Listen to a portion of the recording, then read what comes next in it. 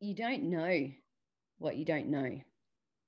And so I think if you have been bold enough to dive in, and we all dive into so many things, and it's because it's exciting and it's the beginning, and we're like, sure, I'll give that a go.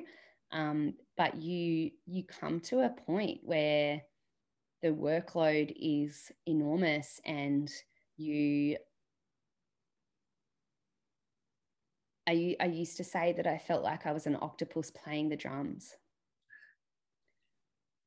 And it's just because you do all of the different things. And I remember watching Kuntia receive her award, and her journey, I mean, my journey was hard. I don't have a business background, and I hadn't done anything in enterprise before, and it was hard for me.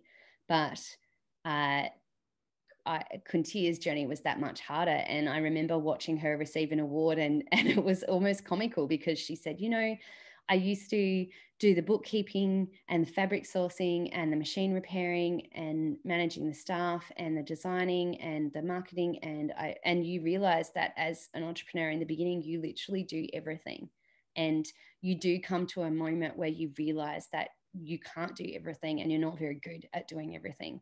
And I think the hardest moment for me was realizing that something years and years and years ago, realizing that we had all of this amazing momentum on the front end, but it's still you that has to get it done at the end of the day, and you go home and you're exhausted. And I, in hindsight, uh, I got so caught on the mouse wheel of orders coming in. You've got to pay your staff. You've got to source fabric. You've got to pay more. You've got to produce more clothes. You get so stuck on the day to day that I didn't take a step back and really review like what was working and what wasn't working and focus on our strengths.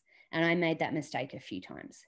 And I think carving in honest time to look at what you're doing, look at what's working, what isn't working, and be really, really intentional and honest about putting your energy into the exact right places and most effective places